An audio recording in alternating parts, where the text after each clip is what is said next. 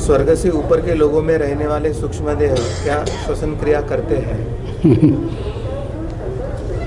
स्थावर जंगम प्राणियों के दो प्रभेद हैं। प्राण के आधार पर ही जीव की प्राणी संज्ञा है।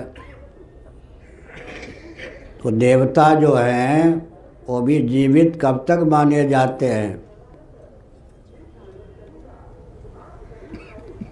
क्योंकि देवता बनते कौन हैं? आज जो मनुष्य है वो शास्त्र विधान के अनुसार पुण्य कर्म करेगा।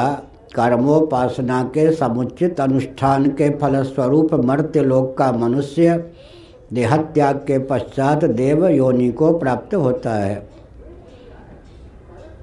तो दोनों शरीरों में भेद क्या है? यहाँ का स्थूल शरीर तो सब हो जाता है। तो श्रीमद् भागवत के सप्तम स्कंध के अनुसार द्रव्य सूक्ष्म विपाकात्मक पुण्यसार सर्वस्व देवताओं का शरीर होता है। वह जो शरीर होता है दिव्य, वह पुर्यष्टक सहित होता है। पुर्यष्टक का अर्थ होता है सूक्ष्म और कारण शरीर। जीव का अभिव्यंजक संस्थान सूक्ष्म और कारण शरीर है। पुर्यष्टक माने जैसे बाह्य जगत में अयोध्या, मथुरा, माया, काशी, कांची, अवंतिका, द्वारावती, ये 7 पुरियाँ हैं और जगन्नाथपुरी को मिलाकर 8 पुरियाँ हैं। 8वीं पुरी जगन्नाथपुरी है, 7वीं पुरी द्वारका है। 8वें चिरंजीव मार्कंडेय हैं, 7 नहीं 8वें अश्वत्थामा बलिर्व्यासा, इन सब दृष्टियों से। तो जैसे बाहर आदि भौतिक जगत में 8 पुरियाँ हैं, वैसे आध्यात्मिक जगत में विवेक चूड़ामणि पैंगलोपनिषद के आधार पर मैं बोल रहा हूँ। पुर्यष्टक कर्मेंद्रीय पंचक 5 को मिलाकर 1, ज्ञानेंद्रीय पंचक, प्राण पंचक, अंतःकरण चतुष्टय, अंतःकरण पंचक, इनका उपादान तन्मात्र पंचक, अविद्या, काम और कर्म, इन 8 के समुदाय का नाम है पुर्यष्टक। वो पुर्यष्टक सहित दिव्य शरीर में देवता होते हैं। पुर्यष्टक का विलय बाध अलग है। विलय होता है महाप्रलय में और बाध होता है कैवल्य मोक्ष के बाद देहपात होने पर। इसलिए देवता भी युद्ध करते हैं, सांस लेते हैं। और ध्रुव जी श्रीमद् भागवत पढ़िए, ध्रुव जी ने प्राणायाम किया, समष्टि प्राण से एकीभूत अपने प्राण को कर दिया। तो देवताओं के भी प्राण घुटने लग गए या नहीं? और देवता को जब हम प्राणी कहते हैं तो प्राण विहीन का नाम, अच्छा हिरण्यगर्भ ब्रह्मा जी हैं। देवताओं के भी राजा इंद्र के गुरु बृहस्पति से भी ऊंचा स्थान है विराट का, विराट से ऊंचा स्थान है हिरण्यगर्भ ब्रह्मा जी का। हिरण्यगर्भ ब्रह्मा जी के 2 नाम हैं, एक नाम ब्रह्मा है, एक नाम हिरण्यगर्भ है ही। एक और नाम ले लीजिए सूत्रात्मा। बुद्धि की प्रधानता से हिरण्यगर्भ नाम होता है, प्राण की प्रधानता से सूत्रात्मा नाम होता है। इसलिए प्राण स्पंदन युक्त देवता होते हैं। कोई भी प्राणी है तो प्राण के बिना प्राणी सिद्ध नहीं होगा।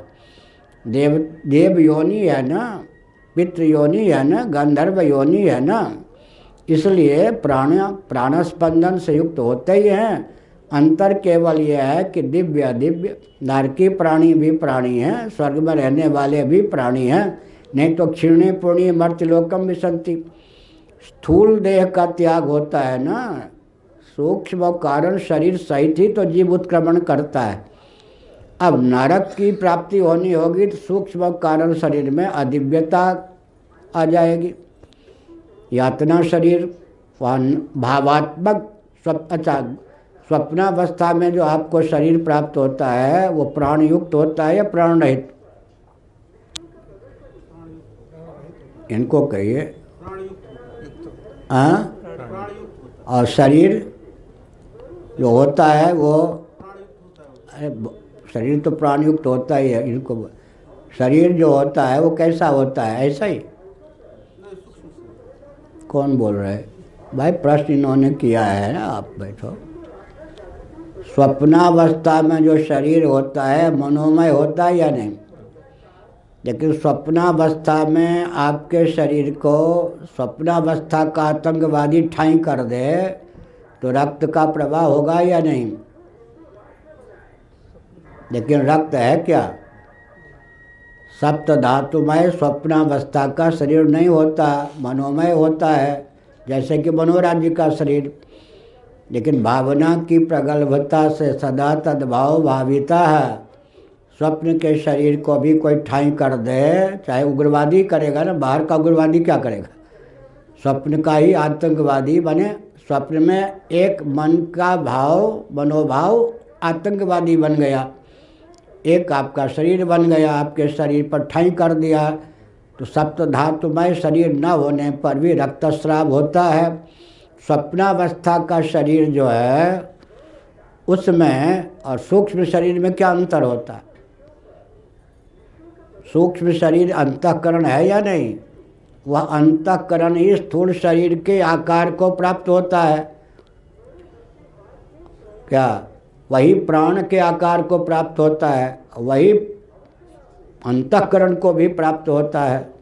स्वप्नावस्था के शरीर में दिव्यता है या नहीं? लेकिन प्राण स्पंदन के बिना तो वहाँ भी व्यवहार संभव नहीं।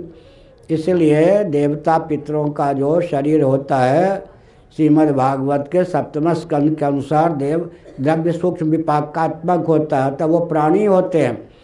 युद्ध देखिए महाभारत आदि में देवता गाजर मूली की तरह काटे जाते, प्राण रक्त का स्राव होता है, रक्त वहाँ भी होता है, केवल सूक्ष्म दिव्यता होती है। दिव्यता तो है लेकिन प्राण स्पंदन सहित ही होते हैं, तभी उनका नाम प्राणी या जीव है। आगे हो गया।